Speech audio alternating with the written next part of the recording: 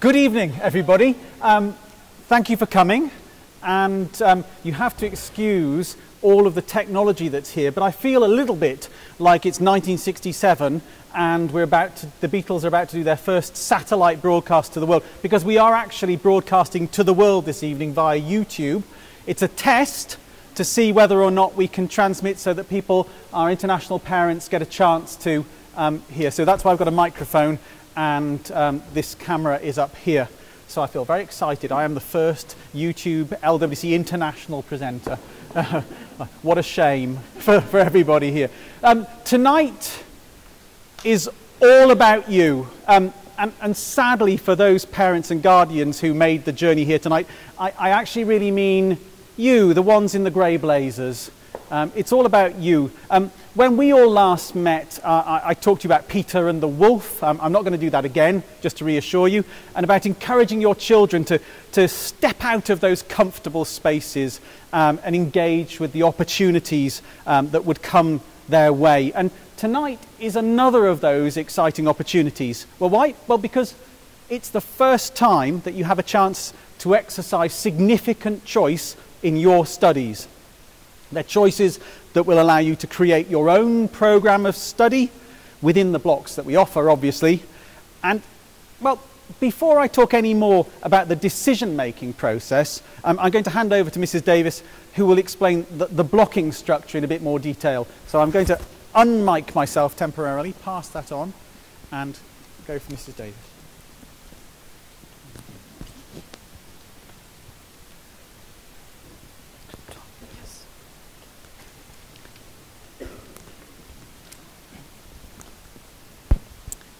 Good evening and welcome. As Steve said, my name is Jackie Davis. I'm Deputy Head and I'm responsible for writing the school timetable.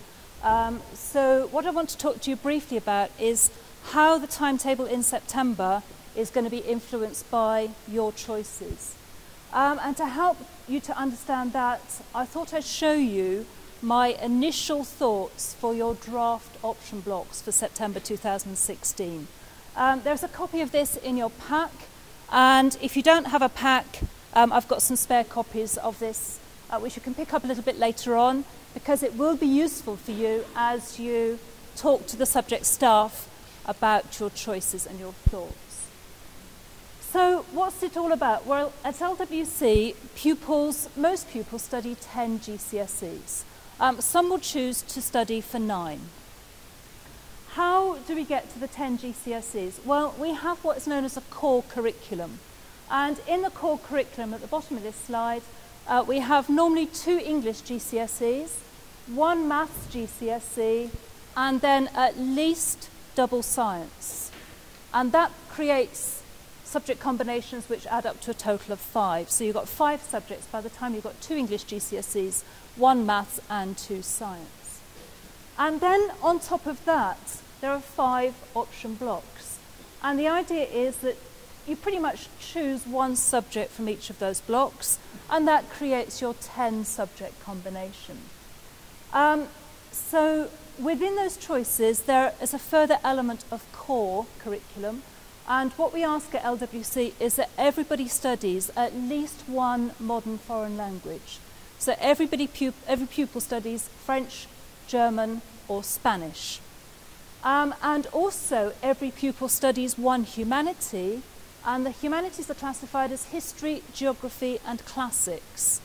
Note that RS is not part of that list. That's a government decision, not mine. So blame the government if you don't like that, but that's part of the EBAC. So how do you go about making these choices? Well, I suggest that you follow this route down here. One of the first decisions you need to make is whether you want to study double science or whether you want to study the 3 sciences separately. And that's a conversation to have with Mr. Summers and the Science Department this evening. Then you need to decide whether you're going to study 9 GCSEs or 10 GCSEs or EAL, English as an additional language. That's for our international pupils. If you're going to study separate sciences, you need to choose that over there in column P. And if you want to choose 9 GCSEs, you need to choose that in column P as well. Now, you cannot choose two subjects from the same column, so we may need to adjust these columns to accommodate your choices. These columns do allow lots of common choices, lots of common combinations to be fitted into the timetable, but they are just my initial thoughts, and you as a year group, your choices may be very different to what I anticipate. So these blocks will change over the next month or so to accommodate what our pupils want to study. So separate sciences, 9 GCSEs, 10 GCSEs, EAL, they are key decisions that you will need to make, and you need to choose those from the appropriate columns. You need to then decide which modern foreign language you want to study, and you may decide that you're going to choose that in column Q, where most of the languages are focused. That's where most of our language teaching is going to be in the timetable in September. But you will notice there are additional French groups, and there's an additional Spanish group as well scattered in the other blocks. So you may find that your choice fits better by choosing your modern language in, for example, column R for French. You need to decide which humanity you're going to study. So are you going to do geography, history, or classics? And you need to try to choose that from another combination, from another column still. And then finally, you complete your options by choosing one from each block. So if you haven't chosen one from block T, for example, choose one subject from that block. It's quite complicated, and often I'm asked, can I choose two subjects from the same column? The answer is no, you cannot, and the reason for that is, in the timetable in September, these subjects, these groups, will all be timetabled at the same time. So no pupil can be in RS and, for example, computer science at the same time, so you can only choose one subject from each column. And it's trying to work out where you're going to choose your subjects and trying to get that perfect fit. As I've said, these are just my initial thoughts. On the 8th of February, I will be asking you to let me know your combinations of subjects. I'll be sending you a letter with these blocks published in the letter, and ask you to let me know, does your combination of subjects fit or doesn't it? And if it does, then that's great, tell me what it is, and if it doesn't, then I need to know what combination of subjects you would like, what you would prefer, and I will look at amending the blocks to make your combination fit. And then over February half term, I will look at moving the subjects around to try to create a better fit for the year group overall, so that as many of you can study all of the subjects that you want to study. And normally I get pretty close to achieving 100% satisfaction, so fingers crossed. And then I'll publish the final blocks in March before the parents' evening. And at the parents' evening, you'll have the opportunity to talk to your teachers in order to decide exactly what your final combination of subjects is going to be. And I'll ask you for a second list of subjects at that point. So again, in the past, some people have got confused. I've already let you know my combination of subjects. Yes, but we do need it finalised in March. And even if it hasn't changed, we need to know that to then assign teaching groups for September. I hope that's reasonably clear. I do know it's a little bit weird and a bit complicated, and it's sort of tied in with timetable land. But do please ask later on if you have any questions about that. And meanwhile, I'm going to hand back to Mr. Badger. Who's going to talk to you about how to make that decision, how to decide what subjects will fit into the blocks for you. Thank you very much. Thank you.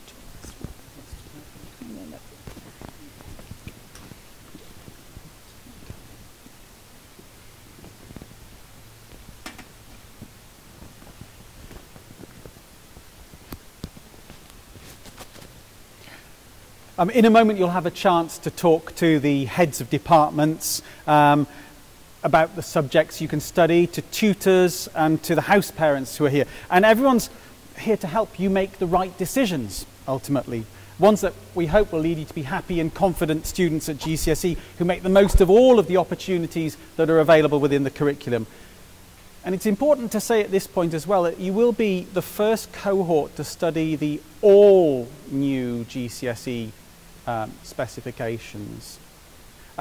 With new syllabuses in every subject and a radical change to the way they're marked, it goes to numerical grades from 9 downwards, replacing the A star going downwards. So what we'll try to do is to send you out something reasonably straightforward to explain those changes to you. But you can talk to the various heads of departments to find out a little bit more. At the moment, 9 will be the very, very top A star, and roughly speaking, it seems that a C would be equivalent to a 4 or a 5, but there's no absolute clarity on that at the moment. There's also a parents' evening on the 15th of March when teachers will discuss both your child's progress and likely success at GCSE. So that's another final point at which you can have discussions and concluding discussions, that's right. So how do you make the decisions? Well, in your hands you have the GCSE Choices booklet. That tells you about all of the subjects you can choose at GCSE. It also tells you about the careers programme over the coming 2 years, and sadly Mrs. Allmark is not able to be with us this evening, but she is more than happy for you to contact her by email. But she did send through the following information which might be relevant as you're making the choices.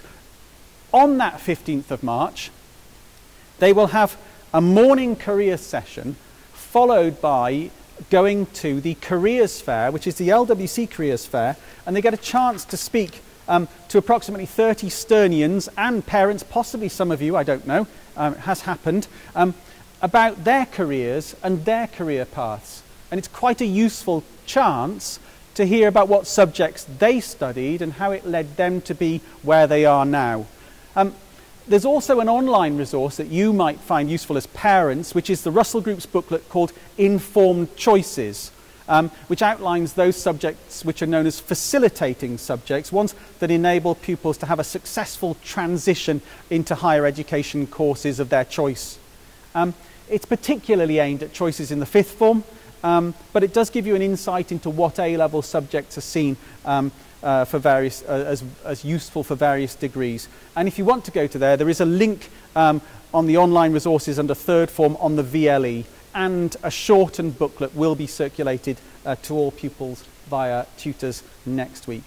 So if you have a clear idea about the career path you wish to follow, it could be a useful guide for choices at GCSE, whether it's to become a vet, a medic, or a translator at the UN, who knows.